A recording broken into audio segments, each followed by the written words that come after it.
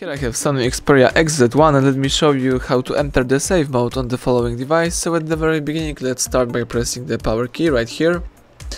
Choose restart and wait until the device shows you the SONY logo, and then you have to start holding the volume down. So let's be prepared. The SONY logo pops up. Now let's start holding the volume down key. Keep holding volume down. Let's don't release volume down, let's just keep holding this key. And that's it, now you can release volume down. As you can see right here, the safe mode pops up. You can unlock your device and check out how your device perform without the third-party applications.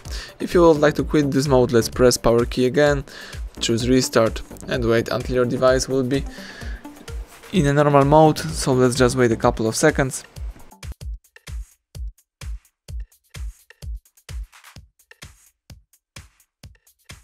That's it, now you can unlock the device and start using your phone. Thank you for watching, please subscribe our channel and leave thumbs up under the video.